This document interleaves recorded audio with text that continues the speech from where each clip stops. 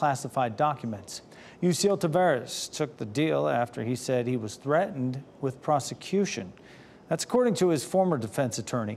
Taveras agreed to testify in the classified documents case and in exchange will not be prosecuted. He's not been charged with any crimes. This marks the first public acknowledgement that Special Counsel Jack Smith has the cooperation of key witnesses in his prosecution of Trump and his valet and Mar-A-Lago property manager.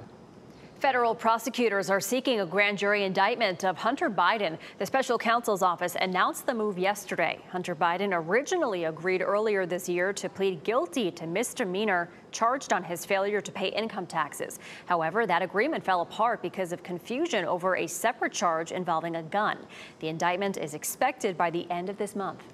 New developments out of Fulton County, Georgia. The district attorney there wants to keep the names of the potential jurors secret in the 2020 election interference case.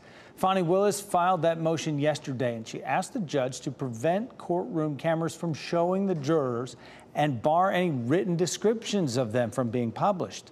Willis says this order will protect them, and the DA also says that concealing their identities would also preserve the defendants' rights to a fair trial.